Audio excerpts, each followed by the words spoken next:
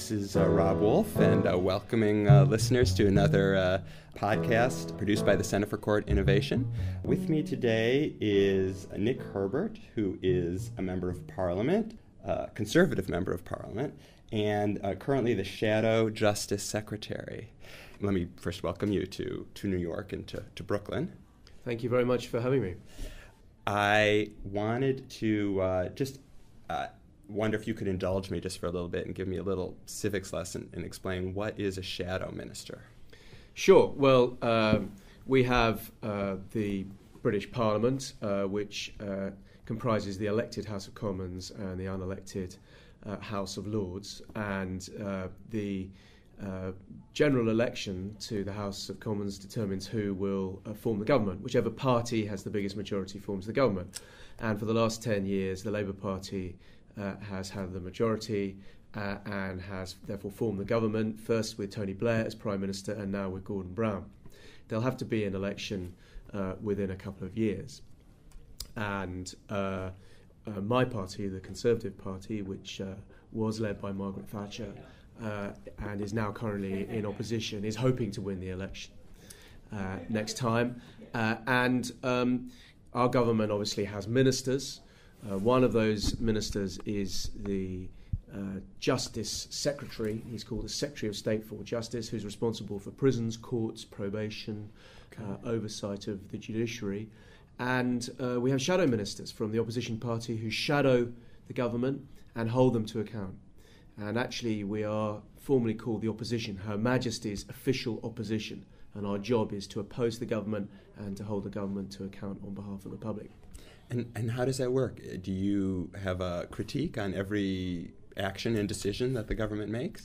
Well, I expect listeners will have seen the House of Commons, and you have the governing party sits on one side and we sit on the other, and we discuss things, debate things across the floor of the House of Commons. I've seen lots of shouting when I've seen it. It's quite lively, but it's deliberately a confrontational chamber where we get to the bottom of issues by discussing them in a fairly robust manner. So we debate issues in the House of Commons, we vote on legislation, and naturally also we debate issues through the media. And we have to test the government's legislative programme, make sure they can justify it, and hold the government to account for the way in which it's running the prison service, running the probation services. And at the same time as holding them to account, we have to come up with ideas of our own, positive ideas for how we would like to change things that we will put to the British public at the next general election. And are there opportunities for your ideas to be incorporated into the government, or are they you're sort of in a gestational period while you wait and you sort of develop your ideas, you critique what they're doing, but you wait until you are returned to power? There is a partisan debate, as there is in the United States, which isn't always constructive. But actually what tends to happen is that the government will then pick up the ideas that it wants to and take them on. I think there is probably more that we agree about as political parties in the United Kingdom than disagree about. And so I understand you're interested in the concept of community justice, such as it's practiced in Liverpool, as I understand it, and some of that taken from ideas that have been generated here in the United States. And I wonder what interests you about it, and how does it fit in with what your priorities are as far as reforming or improving the delivery of justice?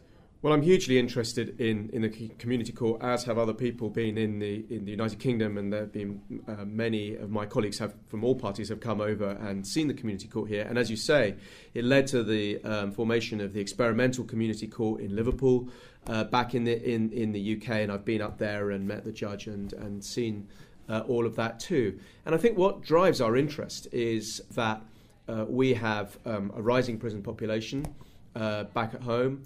Not absolutely at the same levels as in the United States, but nevertheless it has risen very sharply. We also have rising rates of reoffending, and I think that there is now a general acceptance that you cannot allow the prison population simply to rise indefinitely, and that what you should worry about in particular is rates of reoffending, where we have offenders who are cycling back into the system very quickly.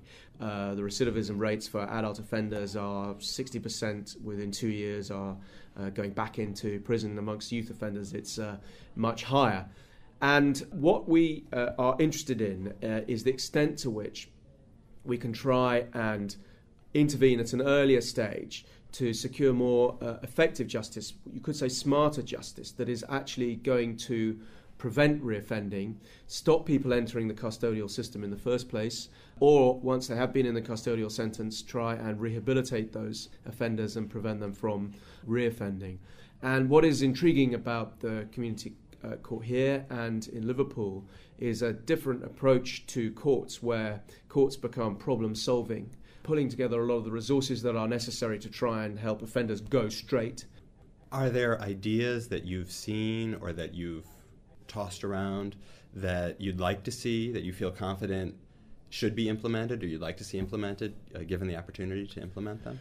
I don't think that we can divorce any ideas from the question of cost, and that seems to me to be one of the real obstacles to the further development of community courts in the United Kingdom, and that's an issue that we're going to have to look at very, very closely. But certainly, I am very attracted to the notion of accountability, of making sure that when a disposal is handed down by a court, that it actually is meaningful in terms of securing an outcome, that courts aren't just handing down a short-term custodial sentence or a fine or a community order, which in some way is not effective. A fine because it is not paid, as happens in our country. A community order which is ineffective because it is not properly completed, as happens.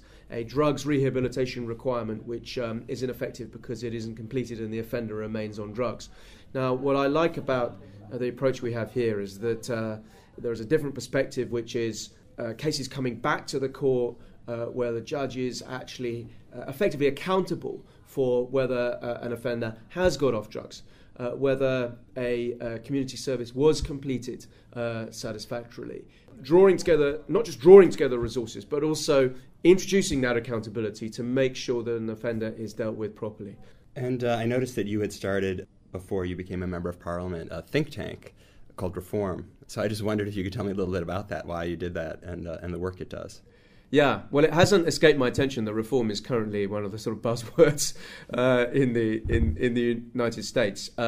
We started reform a few years ago because there seemed to be only kind of one analysis around in the UK, and that was an analysis that said that our public services were starved of investment, and what they really needed was more resources, and that would make them more effective.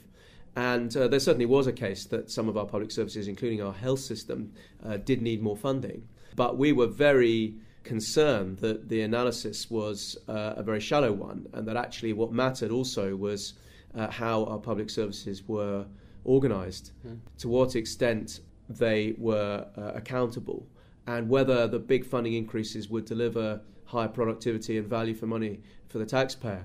And in the main, I think there's a wide acceptance now in the UK that the very big increases in public spending that we've seen over the last decade have not yielded the improved performance from our schools, from our hospitals, that is proportionate to those spending rises.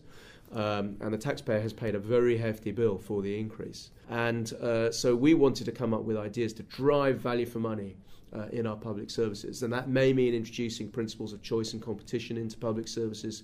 It may mean that in terms of monopolistic public services, holding them, finding mechanisms to hold them properly to account.